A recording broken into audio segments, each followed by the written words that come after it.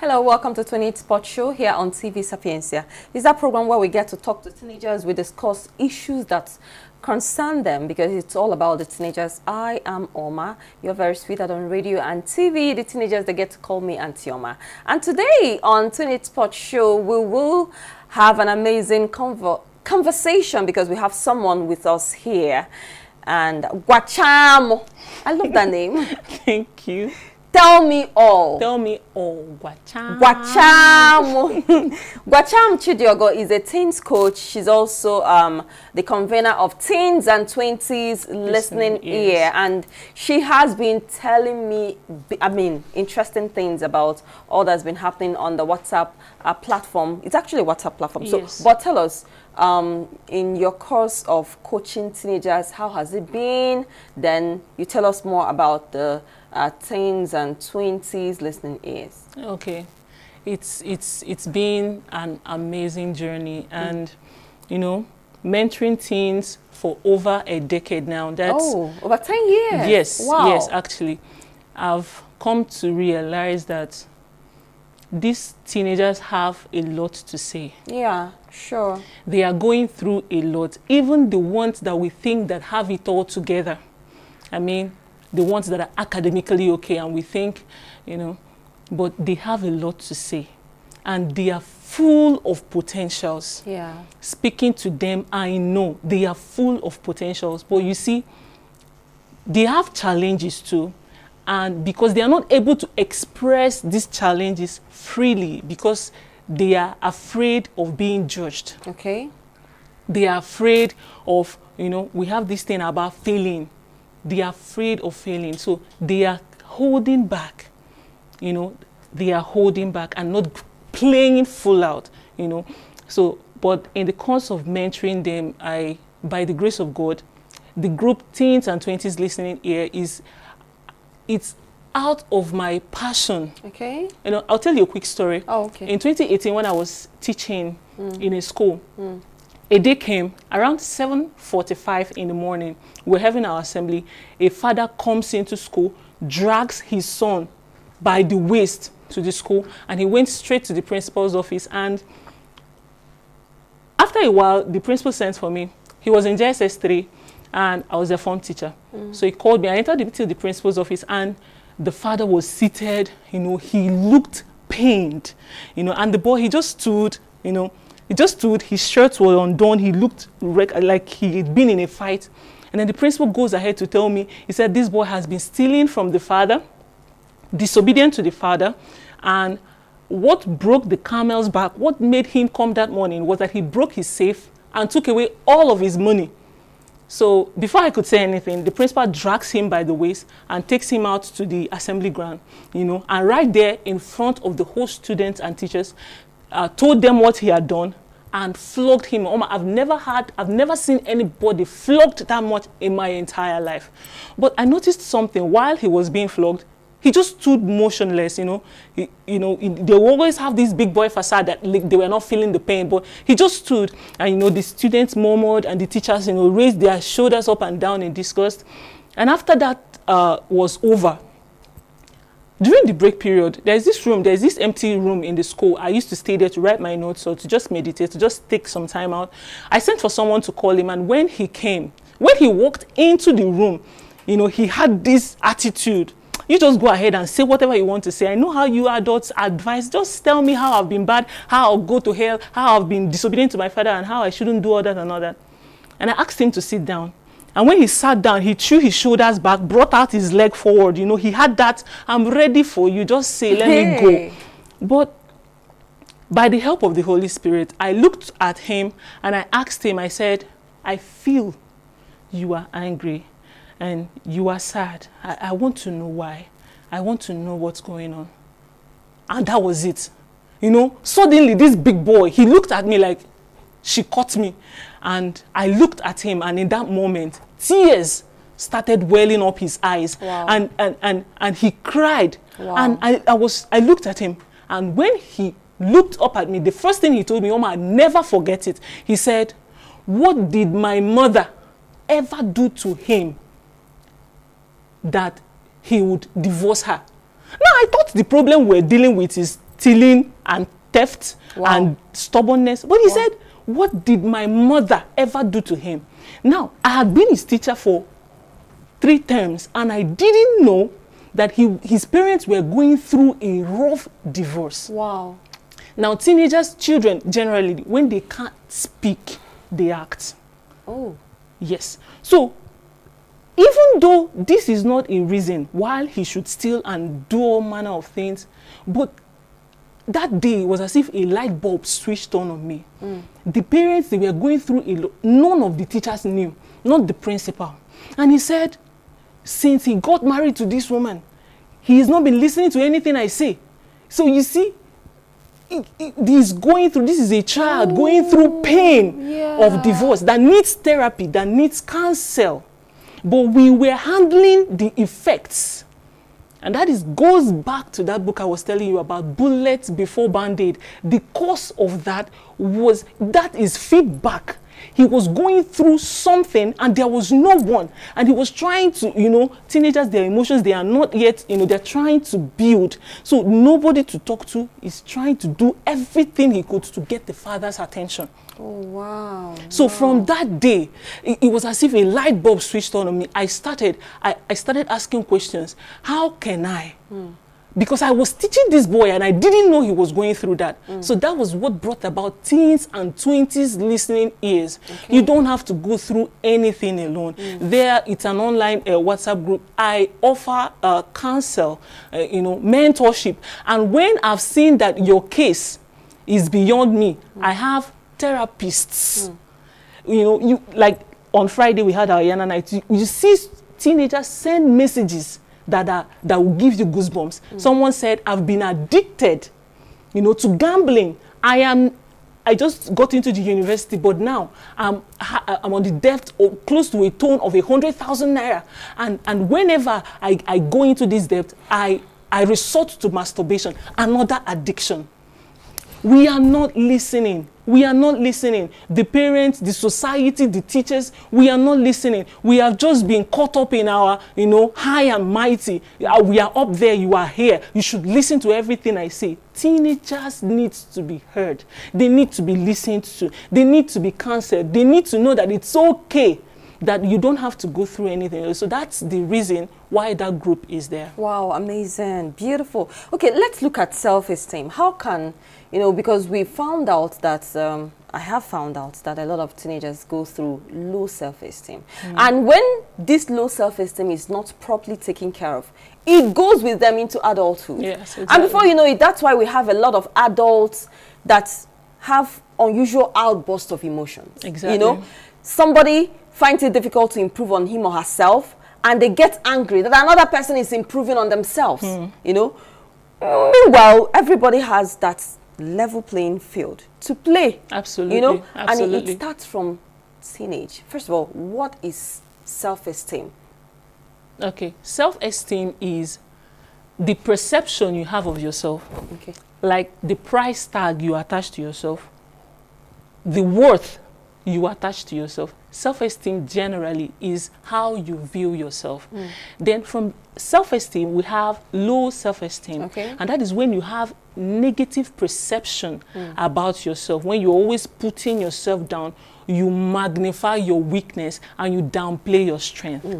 Now, when I speak to teenagers, on the flip side is high self-esteem, but I like using the word healthy self-esteem. And the reason is this. When you say high self-esteem, most teenagers tend to misunderstand that, and and they think that having this superiority, like I am above and every other person is beneath, and like there is no one like me, nobody should. And you see those teenagers when they don't understand the value of teamwork. You always see them, try to, believe that nobody has worth apart from them. That is actually a symptom of low self-esteem. Yeah. So a healthy self-esteem generally is accepting that you are worthy. Yeah. Just like every other person.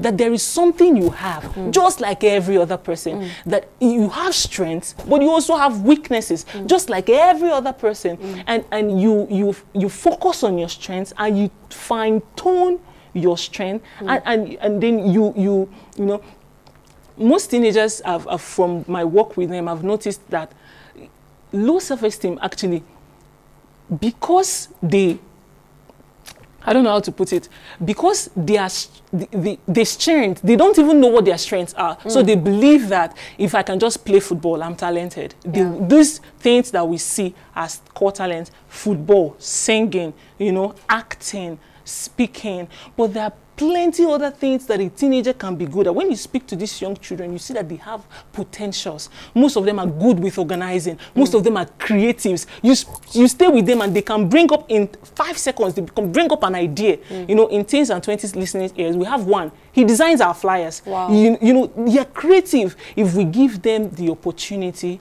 to. Okay, okay, beautiful. Now, how can a teenager build self-esteem, become bold, you know, seeing that, okay, before we come to that, what are the causes of low self-esteem? What causes low self-esteem? Low self-esteem, I think one of the major causes of low self-esteem, I grouped them under an umbrella. I call them messages. And these are messages from parents, from teachers, from the society, and negative self-messages. Now, from parents, in the home, that is where the first place a child's self-esteem is built.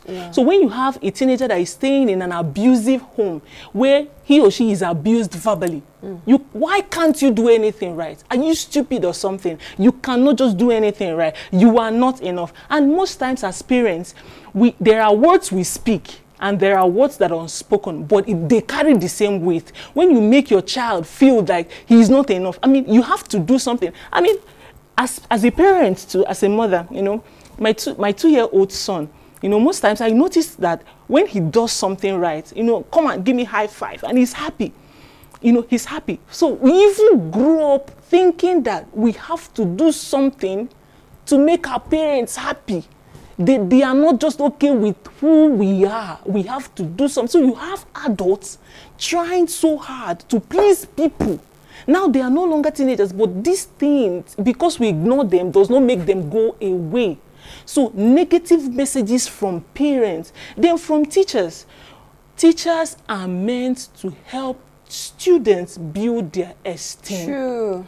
I heard the story of Steve Harvey. He said the teacher, when he was 10 years old, he said the teacher asked them to write something, what you are going to be in the future. And he said he wrote, I want to be on TV, a 10-year-old. And when the teacher collected the paper from every other person, she saved his paper for the last. Wow. She wanted to humiliate him. Wow. You know, he read out, you know, this one said he wanted to be a doctor. Everyone clapped. This one wanted to be a lawyer. Everyone clapped. But when he got to his boy, he said she read his paper. He said, come on. And this boy had a severe stuttering problem. He stammers. And the teacher knew. Steve Harvey. Yes, Steve Harvey. Steve Harvey. Yeah. You know, the teacher said, you wrote you want to be on TV. He said, yes. And I looked at him and said, who on your family has ever been on TV? And because he stammers, he was trying to say something. He said, who on your neighborhood has ever been on TV? Who do you ever know that has ever been on TV? Look at you, you cannot even talk, and you say you want to be on TV. You will never be on TV. Wow. A 10-year-old from a teacher. You get that? So he turned that right. He's the very few percentage of the students that go through that. But now, look at the miracle. Now, he said when the teacher was alive, he sent her a television every Christmas so that she could watch him on TV. Wow. You know, when we don't believe in ourselves, and it goes on to say, if you have low self-esteem and you get to your adult stage and you become a teacher, you also have a tendency, because hurt people, maybe no one believed in you. That is why it's necessary to handle this thing so that we don't push it to our children and the students that God has placed in our care to take care of. True. From the teachers. Then the third one is from the society. We live in a society where we have painted unrealistic beauty standards. I don't know who brings these standards where you have to, you know, there's this magnifying this figure 8 figure, this hourglass figure, and you see teenagers, they see these things, and you see celebrities go through surgeries and deadly surgeries, life-threatening surgeries, and we've heard children dying, people dying as a result of these surgeries, just so that they could look a certain way. I mean, who now tells these teenagers that for these people, most of them are doing it for the attention, most of them are doing it for the money? Yeah. I had this guy said, I've forgotten he said, social media is fake, and I'm okay with it because the money is real. So for some of these celebrities, to them is the business. But who now tells these teenagers that these things are not real? Who now tells these teenagers that they don't have to make believe? Yes, that they don't have to. That these things are just facades and things that are just formulated. And then you go down to AI images. You see, Photolab me. You look at people, and people are just so perfect. I mean, that one is just the. I mean, I don't even know how to explain that one. You know, people. There is this. We paint this picture of perfection. You know, you see those images, there are no sports. So a teenager came to me one time and she said, Auntie Chidiogo, I want to ask you something.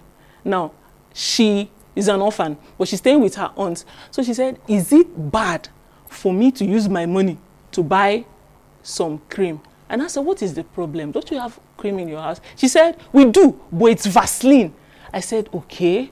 Because from working with teenagers, I've learned that you have to listen so that you can actually know the angle they are coming from. I said, okay, so this cream you want to buy, what's the name? Why do you want to? She said, they said, now the word is they said that it will help to tone my skin. 13 years. Hi. You know, so these are standards that as a society we've placed, and teenagers, they don't know how to, they don't know that these things, most of them are not real. You know, and then another major cause of self-esteem is comparison. When a teenager begins to compare, oh, she has that, they have that, I want that, and having comparison, Benjamin Franklin said, is the thief of all joy, because you'd never be happy. You will look at someone, I want her eyes, I want her nose, I want her shape, I want her legs. Why is my leg like this? Why is my hands like this? You know, so comparison is another major cause of low self-esteem. So teenagers should learn to be okay with who they are, the body that God has given them, and that is why one of the major ways to solve low self-esteem is gratitude. Because when you begin to feel grateful for what you have, oh, my eyes, I know I have this kind of eye, but my eye, I can't see. I can talk. These my legs, I can walk with it. I don't know, have you heard that medical condition when people are not able to defecate? It's deadly. They have to go through surgery, some kind of surgery. I mean, these things that we take ordinarily, that we are not grateful for, it's huge. So these are... Yeah, because I wanted to start asking you, what can teenagers do? What can we do? Because you talk about teenagers, you talk about parents, you talk about the society. What can we do? First of all, what can a teenager do? You've talked about gratitude. Yes, what absolutely. other things can they do to build self-confidence, boldness, have a healthy self-esteem? Because when someone has a healthy self-esteem, the person progresses. Exactly. But when someone does not have healthy self-esteem, there is nothing you do around that person that will be okay. Exactly. And I've come to realize that sometimes when people are overly critical of others, it's not about those people they are critical of. It's about them. It's about them. It's about them. Absolutely. So how can we help these teenagers to become effective adults? Adults that can actually look at other adults and say, yeah, I appreciate you. I appreciate what God has given you. I appreciate myself. You know, how can we build teenagers that will have healthy self-esteem, high self-confidence, have confidence in themselves, boldness? What can we do? Okay, I think for the teenager, what to do to have a healthy self-esteem is understanding. You have to get to that point where you understand that you have value. Okay. It's not about putting on a mask. That is why I don't like the word boost. You don't boost a low self-esteem, especially the one that is at the 0 level. Because I was there. It took me 1 year and 6 months to come out of that shackle. So if you say boost, it's like someone feeling sad because someone broke up with her, and the person just goes to ShopRite and, you know, is trying to, you see them, they're trying to, I'm okay, I'm fine, you now buy things. You are sad. We need, when I teach teenagers, there's what we call emotion mastery. You need to understand what you are feeling at the moment. Look, I am sad. And this is why.